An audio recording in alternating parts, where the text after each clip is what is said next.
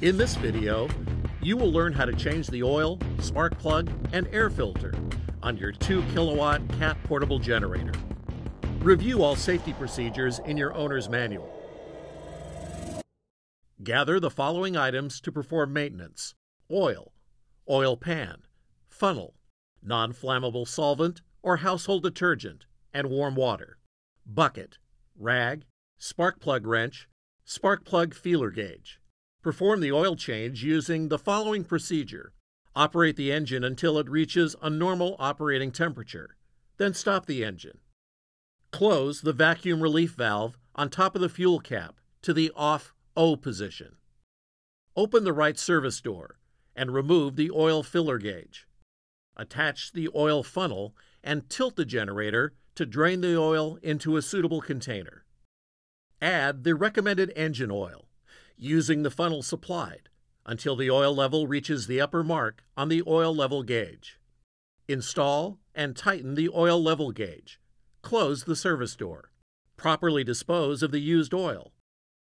Change the oil after the first 8 service hours or 1 month of use, then every 25 service hours or 3 months.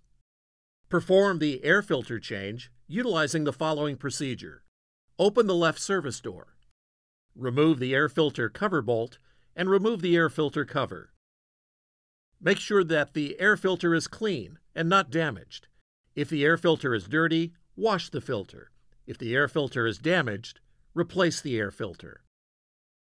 Use a damp rag to wipe dirt from the case and cover. Install the filter into the housing. Place the air filter cover over the filter and reinstall the air filter cover bolt. Check or change every 25 service hours or 3 months. To check or change the spark plug, turn the generator switch to the off O position. Remove the outer side panel.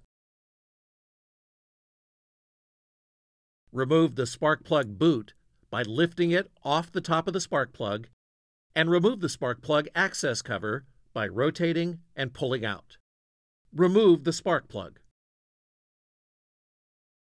Visually check the spark plug.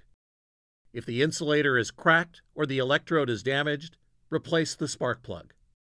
Measure the plug gap with a feeler gauge. Adjust the gap as necessary by carefully bending the side electrode. Refer to specifications in your owner's manual for the correct gap for your product. Check the spark plug washer to ensure proper working condition. If the washer is damaged, replace the washer. Install the spark plug and tighten to 9 plus or minus 2 pound-feet or 12.5 plus or minus 2 Newton meters. Do not over-tighten, as this may damage the engine. Reattach the spark plug boot, spark plug cover, and outer side panel. Check or change the spark plug every 100 service hours or 6 months. Now, start your engine for a few minutes and check for any leaks.